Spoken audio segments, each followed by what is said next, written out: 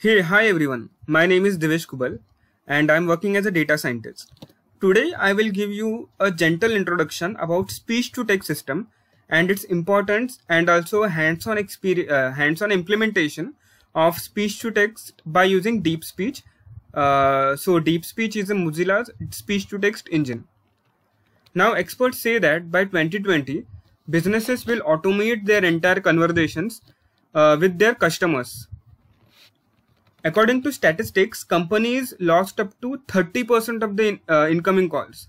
So it is actually a huge number. The companies lost up to 30% of incoming calls just because their call center employees either missed the calls or they didn't have enough competence to communicate effectively with their customers.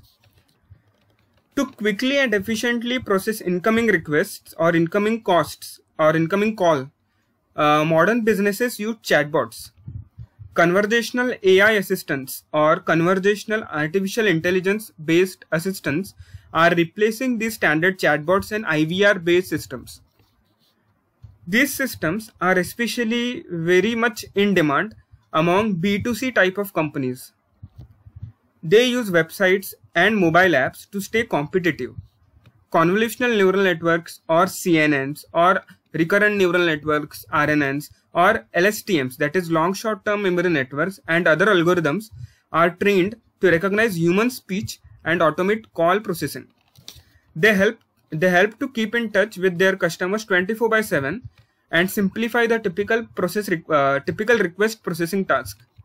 Now, as we all know that there is no doubt that in future call centers will become independent from operator qualification, speech synthesis and speech recognition. Okay, so note it down. Speech synthesis and speech recognition technologies will be a much reliable support for these kind of companies.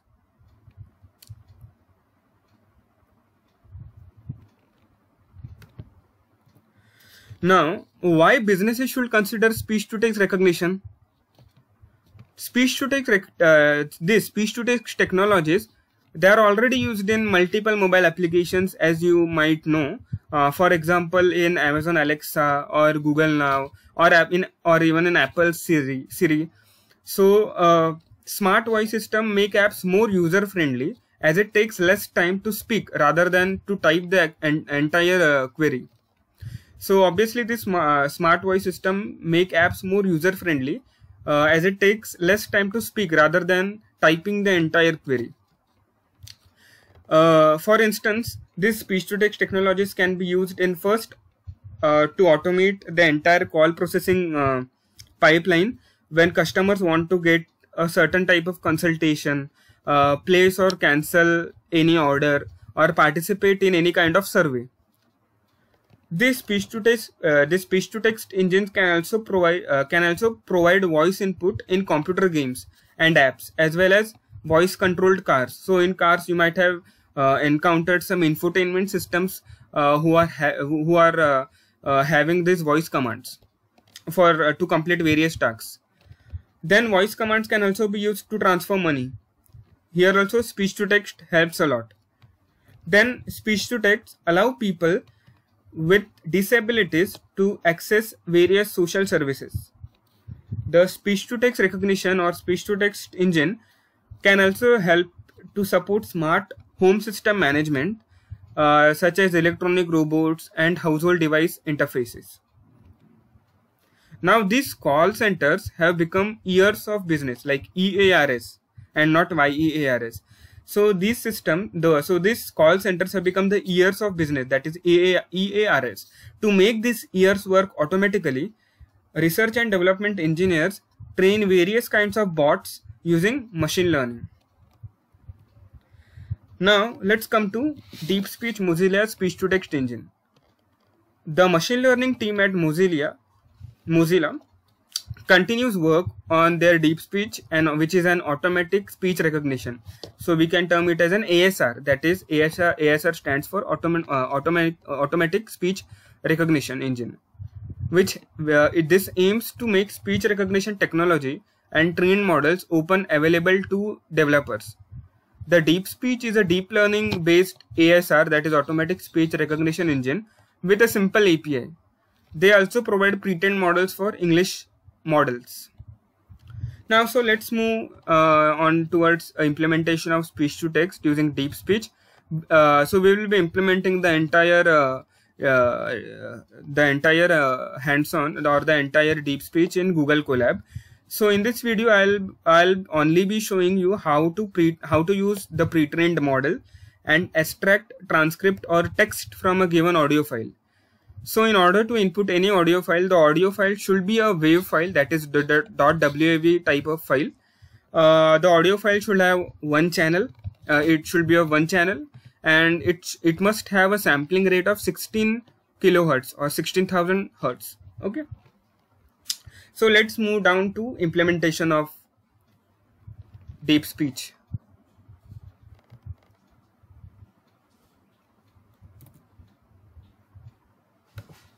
So as we are seeing on this screen, I have logged into my Google Drive, and I have made a folder which is called as deepspeech_implementation. You can create any folder of the name you prefer. So what I can do here is I will click on new, I will click on more, I will search for Google Collaboratory. Yeah, I have got that. I will just click on Google Collaboratory or Google Colab. It will redirect to a new tab, a fresh new tab. Let's wait till it gets opened. Yeah, now we can write the actual code. So the aim of this implementation is to download and import the trained models of the deep speech, the current version, and just for our understanding, upload a file or upload a audio file and get the text out of that. In this, the aim of this video is this. Okay. So first I will run a wget command which will download that particular file from a URL. So the URL I am typing now.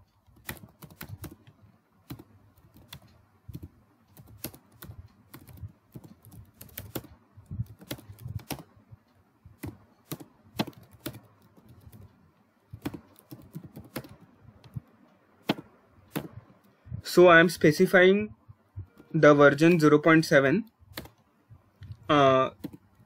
which represents the current version or the latest version.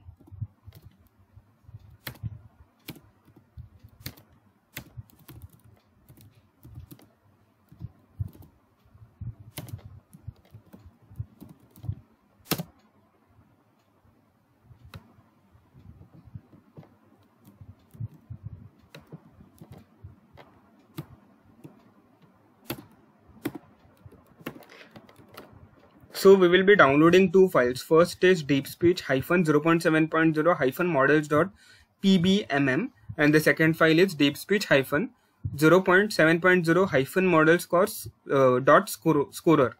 Now, what does this pbmm stands for? What is this kind of model, and what is scorer file? I will be telling this in much more details in the upcoming videos or in the next videos of this tutorial. So I'll just run this entire cell block or the code block. It is connecting to the kernel. In the meantime, what I'll do is I'll just rename this Python notebook. So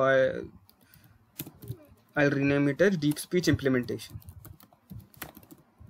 pre-trained models.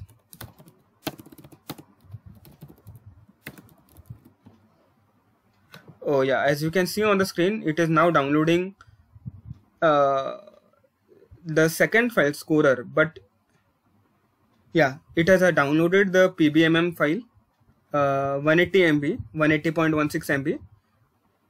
I'll just highlight it. So this is the pbmm file, and this is the scorer file. The scorer file is of 909.2 MB.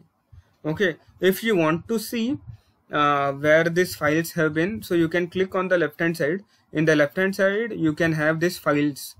If you click on these files, you will see something like deepspeech -models.pbmm, and also the scorer file. Okay. Now we have successfully downloaded the two files. Now in order to run the deep speech inference or the prediction, first we will need the deep speech package or the library. So I'll just install that library.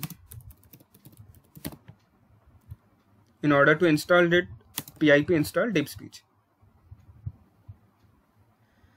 Now if you are connected with your GPU, or if your system has GPU, then you can even type pip install Deepspeech -GPU.